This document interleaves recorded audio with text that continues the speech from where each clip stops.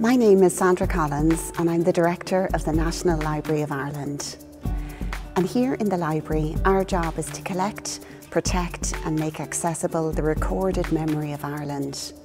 I absolutely love my job because I love digital and I love culture.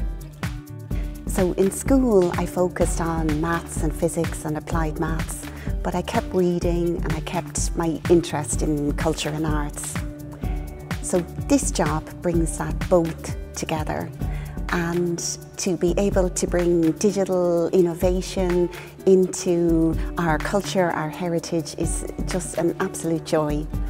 I suppose what I think is really important to say to young women now is you have a place in the world and that you need to claim it. You need to go out there and take it, it's yours. You have a voice and it matters, and to speak up and let it be heard.